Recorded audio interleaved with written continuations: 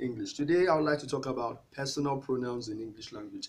These are pronouns used for a specific person or a particular item, and they are divided into three major categories. They are the first person, the second person, and the third person. The first person talks about the person talking. The second person refers to the person you're talking to, and the third person refers to the person or the thing that is being talked about. So let's quickly look at each of them. The first person pronoun comprises I and we.